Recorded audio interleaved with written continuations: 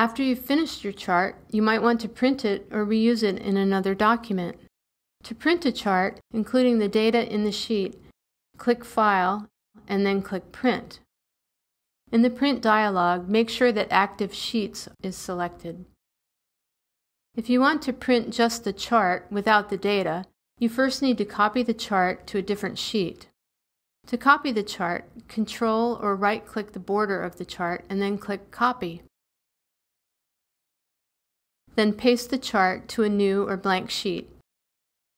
Again, Control-click or right-click anywhere on the sheet and then click Paste.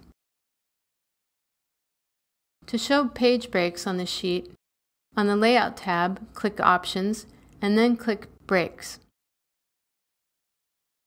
Now you can see if you need to move or resize the chart to make it fit on a single printed page. When the chart is where you want it, click File, Print, and choose the Active Sheets option to print just the chart. With the chart still copied to the clipboard, you can paste it into any Word document or PowerPoint presentation in the same way you pasted it between sheets in a workbook.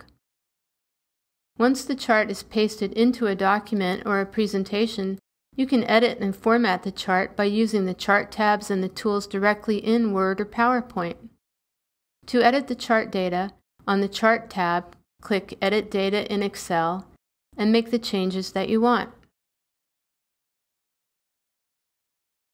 Any changes show up automatically in the copied version of the chart. So those are some of the ways that you can create and customize charts in Office 2011. For more information about charts and displaying data visually, check out the related content section for this video and the Office for Mac website.